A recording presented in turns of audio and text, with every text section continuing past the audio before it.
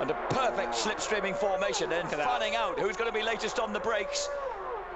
Oh, and it's gone straight on. Magnoni completely lost it. He tried to shoulder charge and defend. He's all right if he can get back on in the same position he went off, and that's what he's done.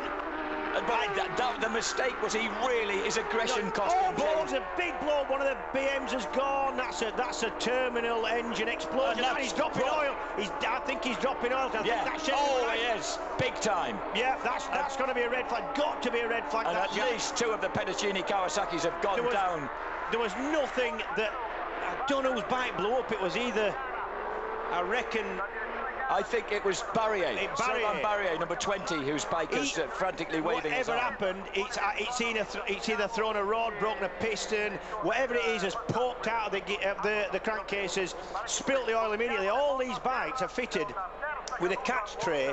At the bottom part of the fairing forms a catch tray where the oil's supposed to go in there and stay in there and not get on the track, and that works, except for when a rod or part of the engine comes flying out and it's almost missed because the engine's still going around at say 10,000, 12,000 RPM, and that throws so much oil out of there it goes everywhere. It's like a mist. That's obviously got on the track, and that's really unfortunate, because I've got to say, if it was Barrier, whoever was the rider was really quick to get off the line and, you know, oh, look at that. That's destruction. That's complete destruction. I hope the riders look as if they're all right. Yeah. Was that Sheridan who was bowling? I think Sheridan was one of the first down. I mean, you're looking at about 130 miles an hour there where that's happening. That's a massive. And no, that was Magnoni trying to defend his line and failing. Again, unlucky, and there's no way he should be penalised for that. I mean, he won't be now anyway. I think he'll be at the restart. But yeah, and this is one of the problems with Monza, and there isn't many problems for me with Monza. I love the place, but when and it was Barry. He's getting a pull back there. You can see how he's getting held back. Mathieu Luciano is giving him. It's strange enough. He's a fellow Frenchman. Yeah, and you know, this circuit is so high speed. The straights are that long.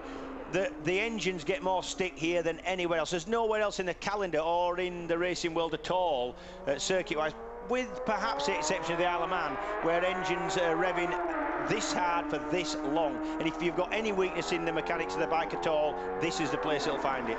And here we have, and this is Sheridan Marias, one of the fallers, they're examining the state of the surface there. And that's the thing, this is exactly what I've just said. I'm glad I feel good now, because this is just what they're trying to do, figure out where the oil's got to, and it's almost impossible when it doesn't, like I said, it doesn't come out like you've taken a tap at the bottom of the sump. You know, it's completely everywhere. It can blow everywhere at that speed.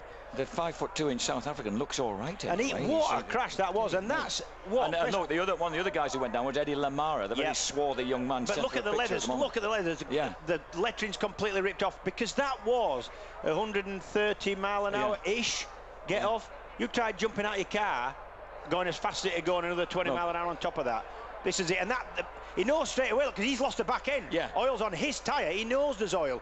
He cuts to the outside pretty quick, sticks his hand up, and that's all he can do. That's all he can do. And Sheridan's the first victim, first one down, Eddie Lamara this is the big one. That's a huge crash. Another Kawasaki rider and Eddie Lamara, and all you need to do is get caught on that flipping bike, and I don't mean, that's not swearing, that's saying it's flipping upside down, and you're injured instantly. That's, you know, 180 kilos, 20 feet in the air that we can see there. And what I'm relieved about is that bike didn't hit anybody. Exactly, that's what I'm saying. You know, and at that speed, there's every chance that he'll go 100 yards across the gravel, bouncing up and down, and make it over the fence as well. I've seen that.